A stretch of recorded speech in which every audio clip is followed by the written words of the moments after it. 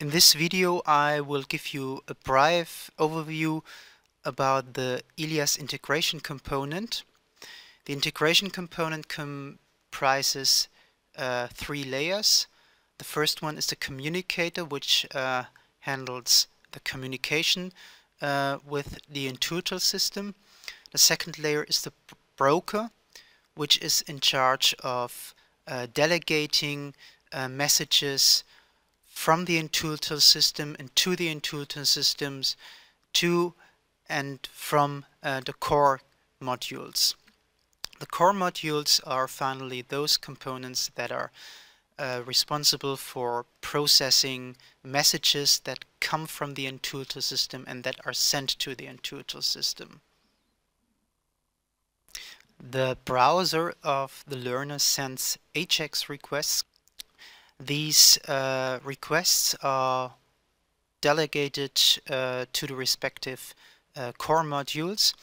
The learner update message is delegated to the INTUITEL communication manager, while the TUG and the LOR module are waiting for the response messages from the INTUITEL communication manager.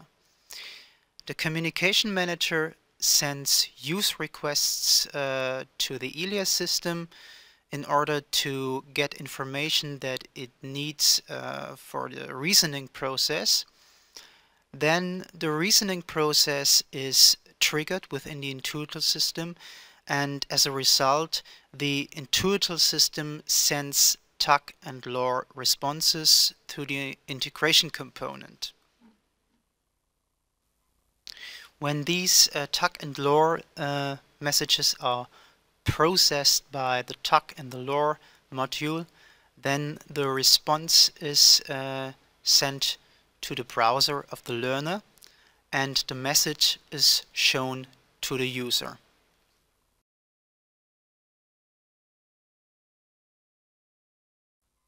So far this was the technical perspective.